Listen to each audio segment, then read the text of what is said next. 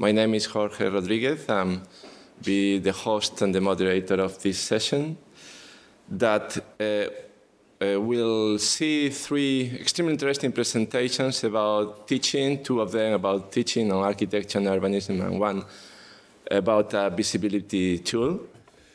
And without further ado, well, you know the drill that we have in this session is going to take us till 11 o'clock. Then we have a coffee break and a brief demonstration.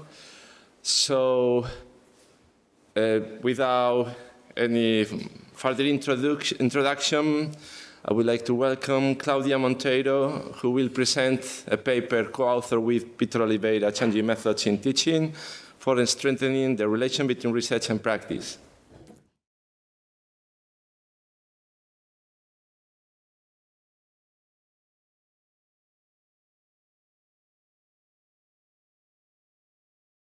So, good morning. Our presentation will address the gap between scientific research and professional practice on urban landscapes.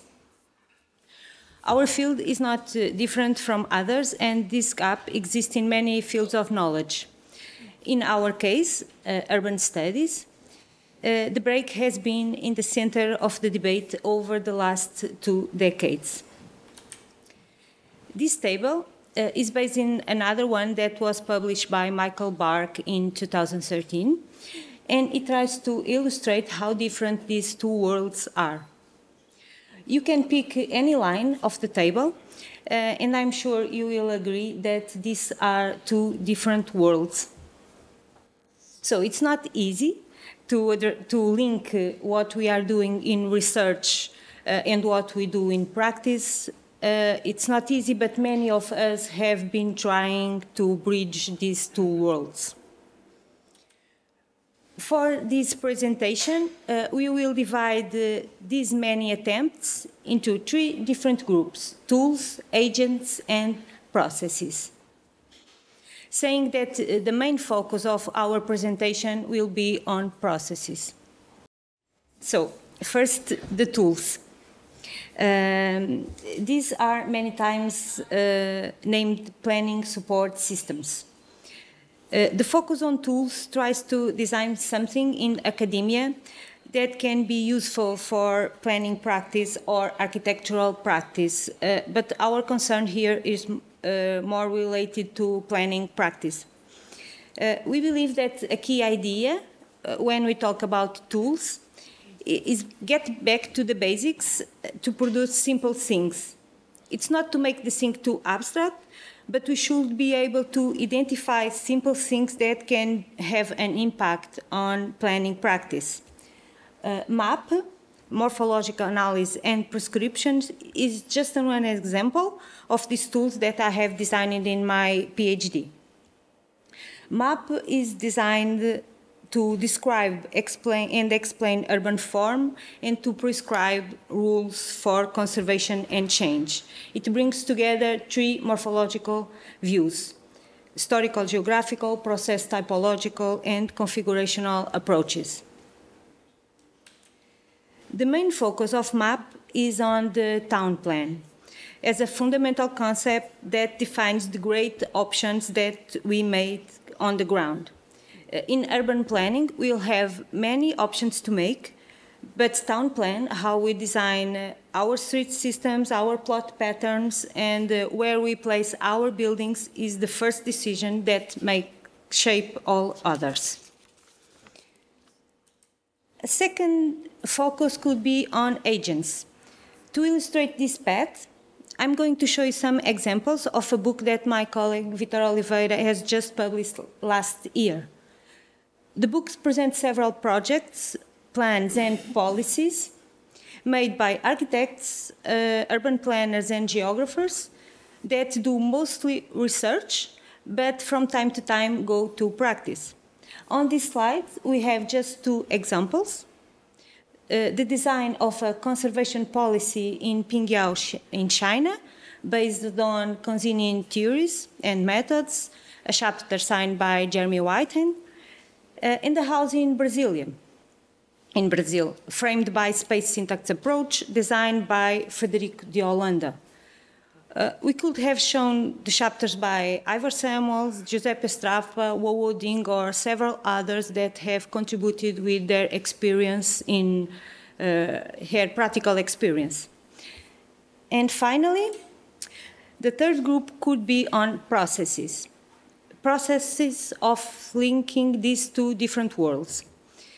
In an editorial in 2000, I'm certain that some of you have read, Jeremy Whitehand argued that the things that we are doing for bridging the two worlds are not enough. Sometimes when acting on research, we invite some practitioners for a keynote speech in our scientific conferences. Other times, our colleagues in practice invite us, for instance, to be part of a jury to assess some development proposals. But many of these actions don't have a past and they do not have a future. So what we need to do is to build a process, sequences of coordinated events that are extended in time. This is the key issue that I will show you next, within a research project where we try to make the bridge with practice. This is an ongoing project, so we don't have results or findings, but we want to share with you some of the things that we have done so far. KAIBUP, Knowledge Alliance for Evidence-Based Urban Practice, is a research project founded by Erasmus Plus that has been developed since 2021. It involves 8 partners from Croatia, Cyprus, Italy, and Portugal. 3 universities, 1 research institution, 1 NGO, and 3 enterprises, 2 with a focus on architecture and 1 with a focus on planning. What we tried to build at KAIBUP is this process that I was just talking before. This process involves students, teachers, researchers, and enterprise staff in teaching, research, and practice activities. It is made of a very high number of events where researchers and students are invited to, are exposed to the daily issues of practice, and where practitioners are invited to see what we do on research. The project itself, it comes from another project. Both of them are led by our colleagues in Cyprus. The former project, EPUM, Emerging Perspectives on Urban Morphology, was also about building bridges, but in this case about building bridges between the different morphological approaches. Now we, and when I say we, it's because 2 of the partners are exactly the same, University of Cyprus and University of Porto, and 1 team has moved from Sapienza University to ISUF, Italy. So now we try to find ways of translating this morphological knowledge into planning practice and architectural practice. So it's a step forward. Again, we can see there is a process between EPUM and KAIBUP. In a more elaborated way, within KAIBUP, we try to create an educational and training process that offers participants the opportunity to engage with professional environments, learning how research can be the basis for innovative planning, professional practice, and on the other way around, understanding what these enterprises require from academia.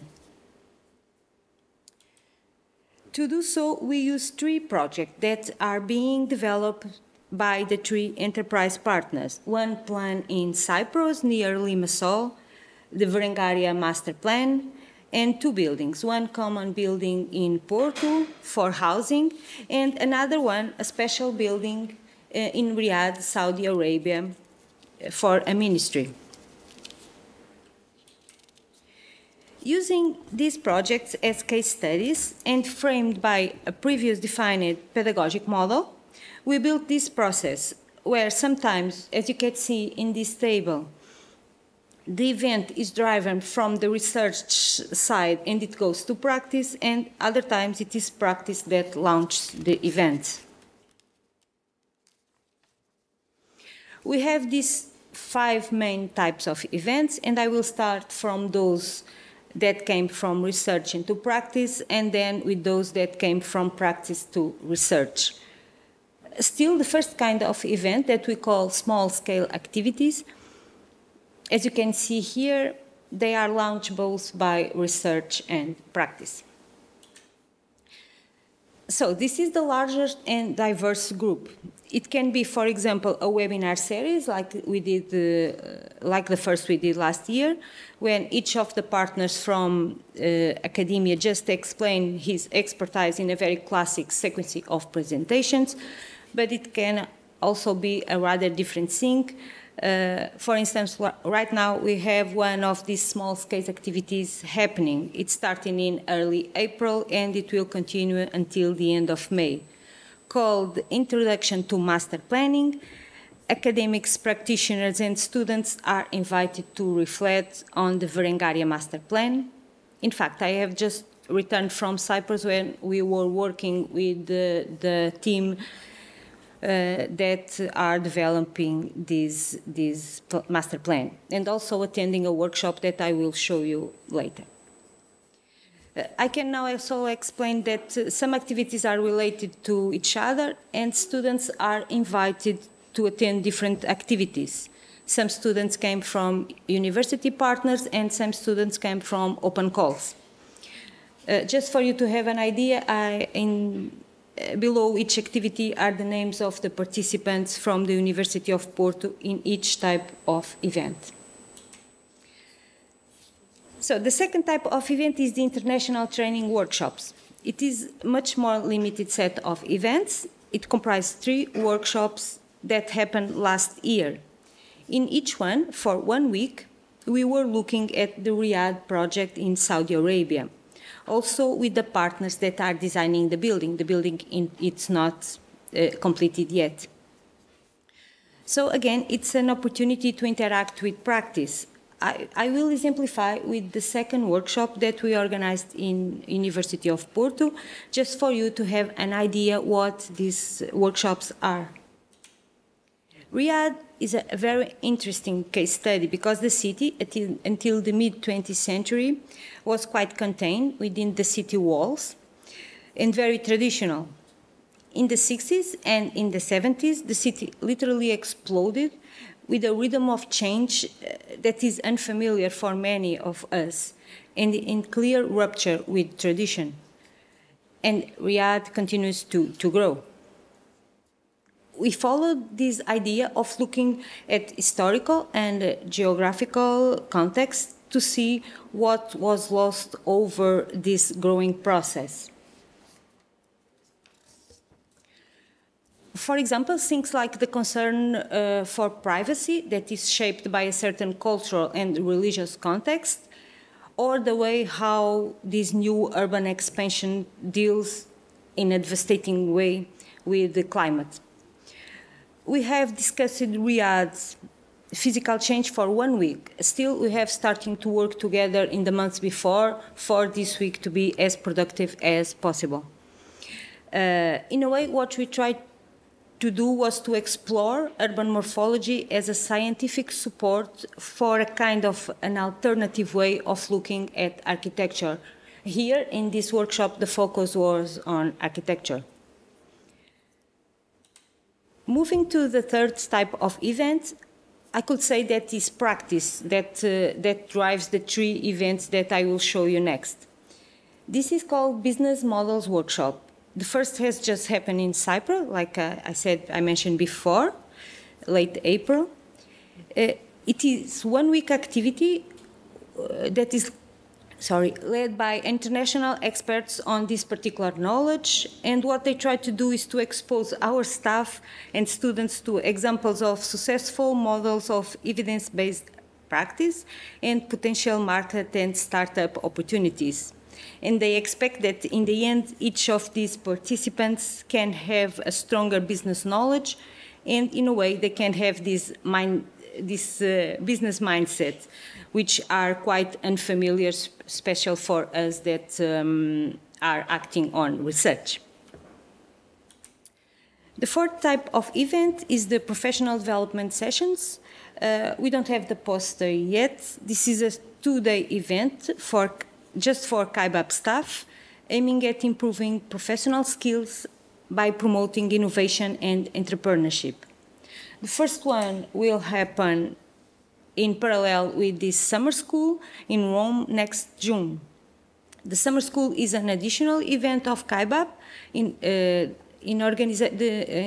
organizing with the regional network of the International Seminar on Urban Farm, ISUF, and again, drives from the research side. This is another opportunity to improve the scientific knowledge of our students. So here the objective is a bit different from the international training workshops. It's a set of lectures using Rome as a field for exposing the theories and concepts of urban morphology. Finally, we have the last type of event that is driven by practice. I will say that is the culmination of this relation between academia and these professional enterprises made by a number of students' internships.